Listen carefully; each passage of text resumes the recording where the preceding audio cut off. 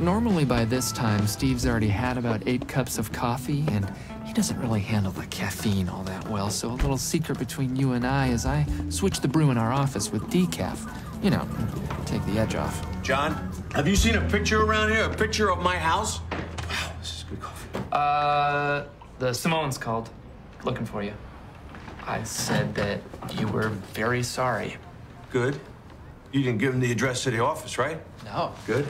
Although I'm sure if they were to do any type of light investigating, they could find out where it is. What about the picture? It's a picture of my family's house. No.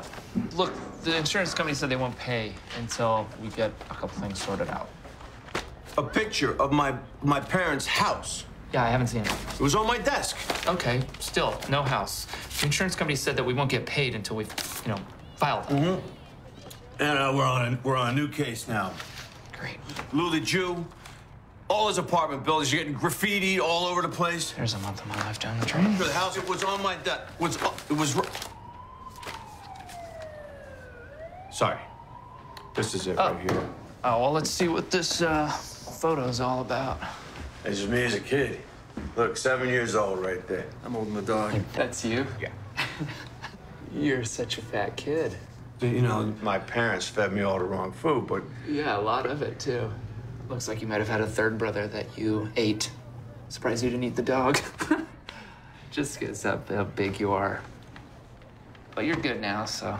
Do you know any graffiti artists around here? No, not personally. Well, then you should find some. How about that? Yeah, sure, definitely. I'll find some graffiti artists.